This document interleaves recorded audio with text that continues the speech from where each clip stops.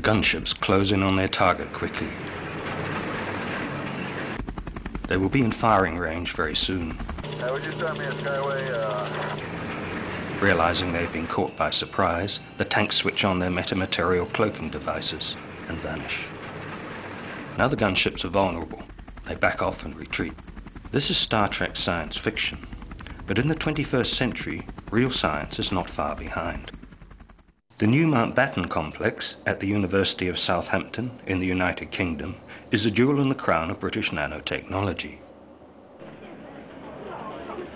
Here, the Optoelectronics Research Centre is leading an interdisciplinary EPSRC program on nanostructured photonic materials. Metamaterials represent a paradigm shift in technology and the beginning of a new photonic revolution. The objective of the research is to provide new materials for this technological revolution. In nature, objects are created by assembling molecules into crystalline solids. In nanotechnology, molecules are designed and manufactured by scientists to create artificial structures called metamaterials. The word metamaterial means materials beyond the imaginable, and these new structures outperform nature in quite startling ways.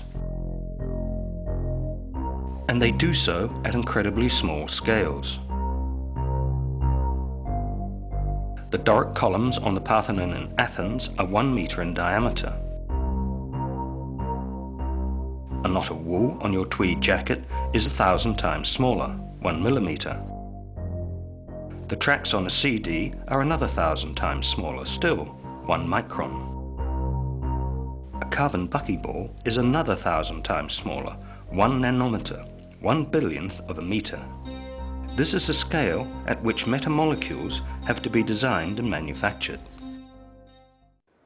Today's technology provides several ways to create nanostructures, such as sophisticated electron beam lithography and nanoimprint.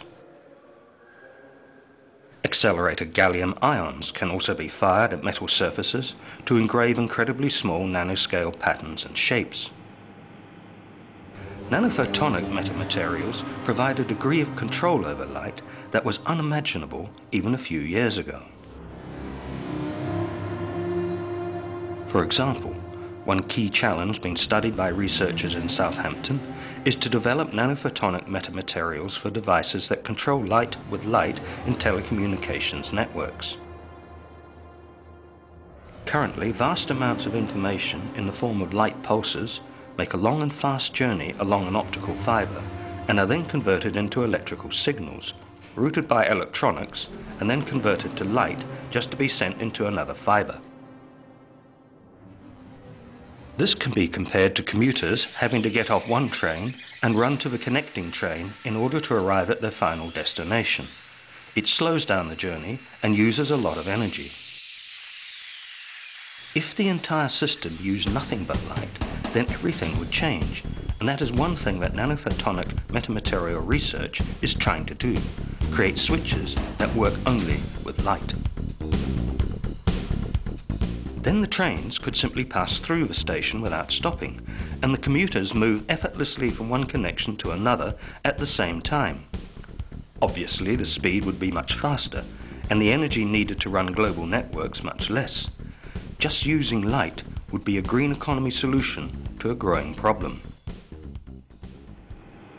In the United States alone, internet and computer usage now approaches nearly 1/10 of the country's total annual electricity consumption and is rising fast to support increasing demand for more information. Highly sensitive switchable materials can be created by combining metamaterials with other advanced technologies such as phase change technology of rewritable optical discs or magnetic technology of hard drives. Nanoscale semiconductor quantum dots can be applied to the surface of metamaterials. So can carbon nanotubes or exotic superconductors, creating artificial media with unsurpassed characteristics. Here, a simple flash of light will change the optical properties in a fraction of a billionth of a second. These are the materials needed to control light signals in the nanophotonic chips of global networks. This is where the multidisciplinary effort of physicists, mathematicians, engineers, and material scientists is focused at the University of Southampton. So in many startling ways, science fiction is becoming science fact. The tanks have vanished because the metamaterial has deflected light in a way that it flows around the hidden object with no discernible distortion. So to an observer, it appears as if there is nothing there. The Industrial Revolution changed the fabric of society, and optical fibers carrying light created global information networks. Photonic metamaterials will bring the next technological revolution, providing smarter and greener solutions for all industries where light is used, from telecommunications and data storage to defense and security. Let there be light.